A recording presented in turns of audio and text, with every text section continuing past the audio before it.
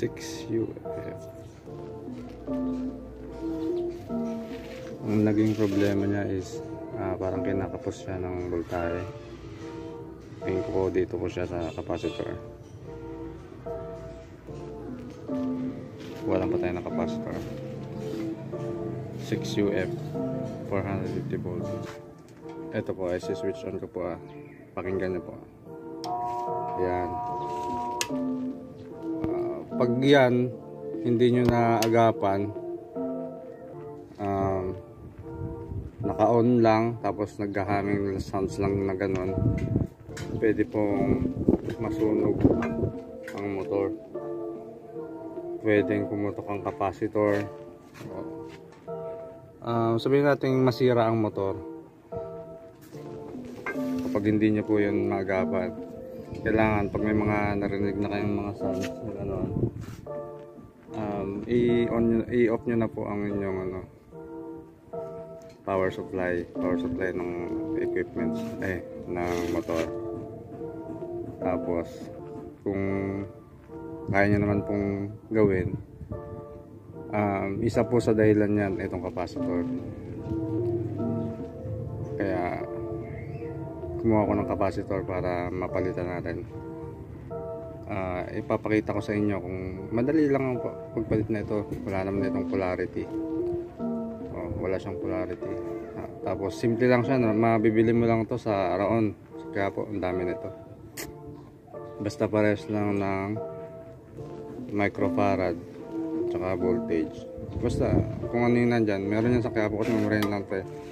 Kung branded naman, may mga brand ng capacitor, sa brand lang naman yung nagtatalo. Tanong nyo na lang rin sa pagbibilan nyo. May mga expert po dyan. Tanong nyo kung anong compatible pagbibili po kayo ng capacitor. Para sigurado po kayo sa ikakabit. Ito nga po pala yung capacitors. Dahil sa marami akong nire-repair, marami din po akong capacitors. Hindi ko lang alam kung meron akong 6UF microfarad. Puro galing lang ito ng arangke. Meron akong, pero puro brand new po yan. Kinuha ko lang sa pwesto kasi hindi ko makita. Kailangan baklasin ko isa-isa. Kaya ang ginawa ko, dinala ko na lahat ng nasa 5UF.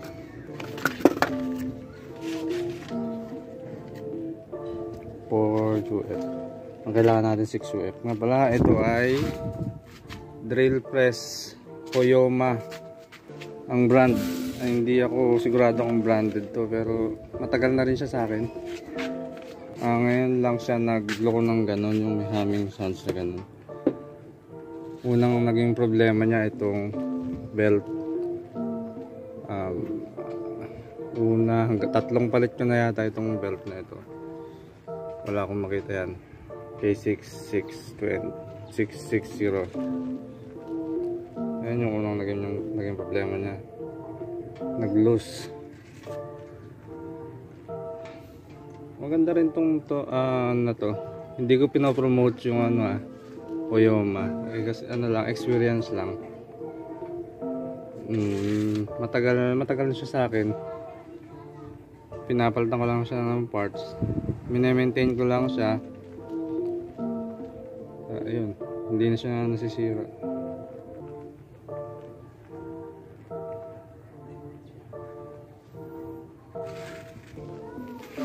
Bali marami po akong mga nire-repair.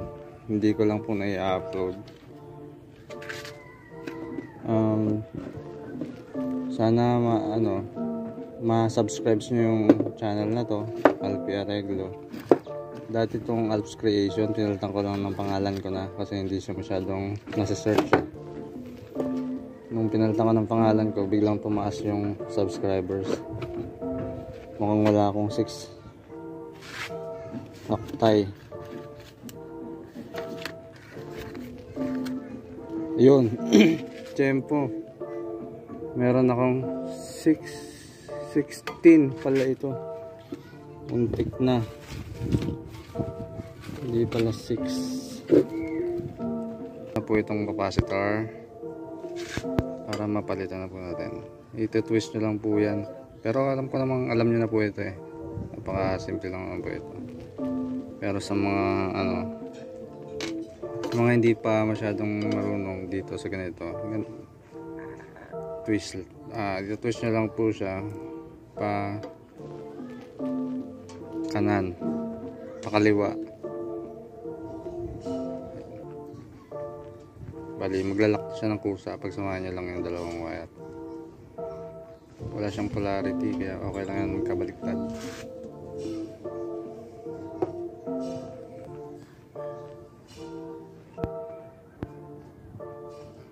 Kabitan na po natin siya ng capacitor. Napakasimple po yan. Yan lang, okay na yan. So natin kung makikita. Tapos balik natin kung twist na.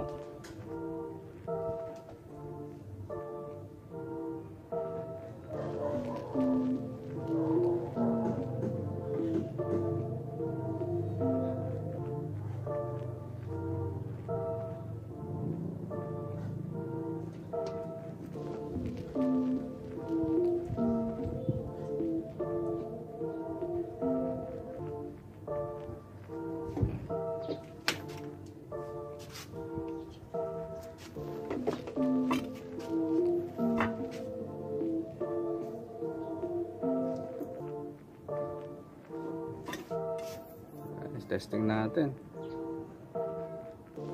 kung umubra yung kinabit natin.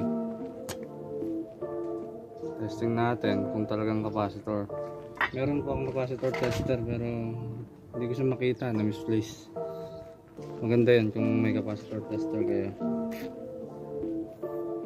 para ma-check nyo talaga yung kung ilan na lang yung kanyang microfarad.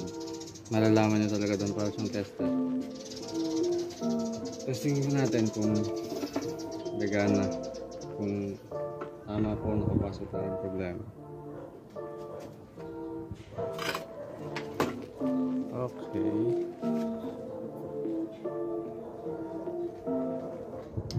Ayun. Suwabe po, panoorin niya. Gumana na po ang ating capacitor.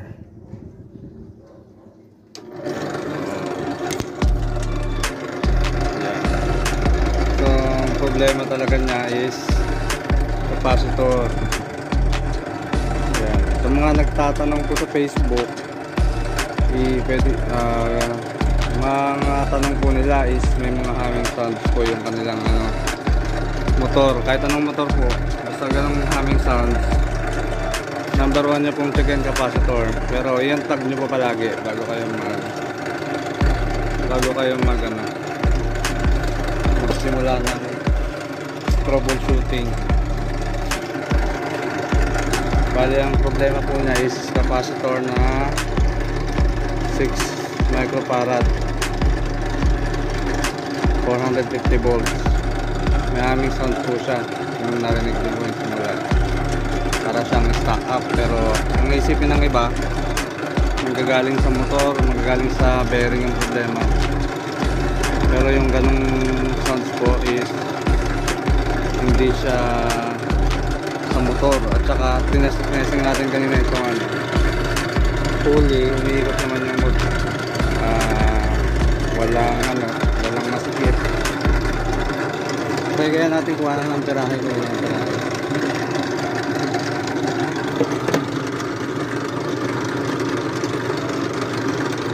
Sinut ko siya sa 20 amperes.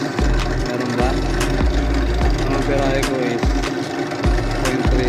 Halos normal lang. Normal. Maganda na ikot, tahimik.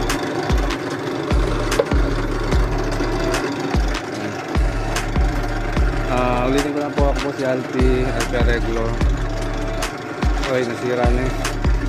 Nalaglag na. Point.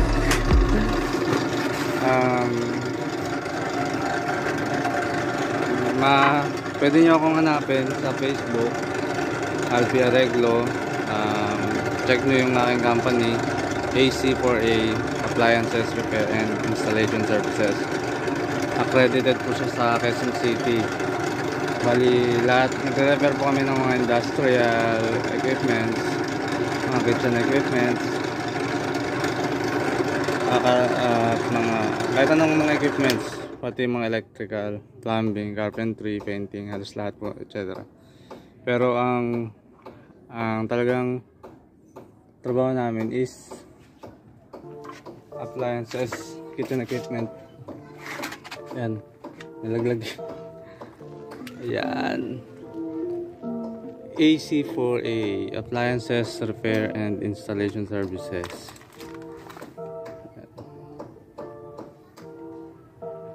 Yan po yung contact number ko, 0917-438-6639. Sana may natutunan kayo sa simpleng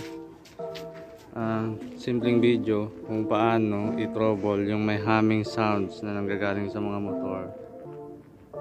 Ang sa akin, ang motor ko is drill press. Sana makatulong. Subscribe po sana kayo sa Alfie Arreglo para po sa mga susunod na video is update po kayo, makikita nyo po siya agad sa inyong YouTube. Lalabas at lalabas po yun. Tsaka kung may mga gusto po kayong video, kung may mga gusto po kayong tanong, i-comment nyo lang po sa comment box dyan sa baba. Okay, salamat po. Bali, ibubuhin ko po at ipapakita ko ulit sa inyo maya pagka nabuo ko na. Salamat.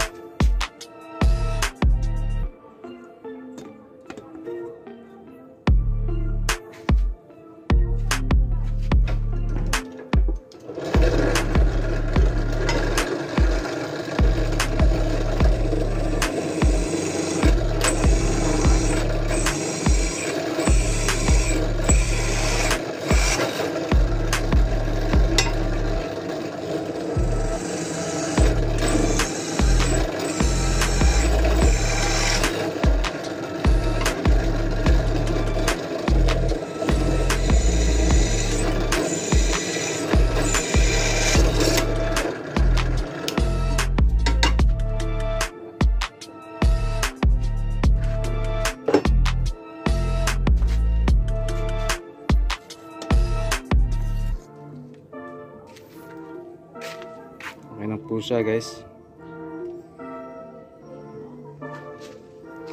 Ulitin ko po, ang problema niya is humming sound gagaling sa motor. Pinatan ko siya ng capacitor na 6 microfarad 450 volts. Thank you.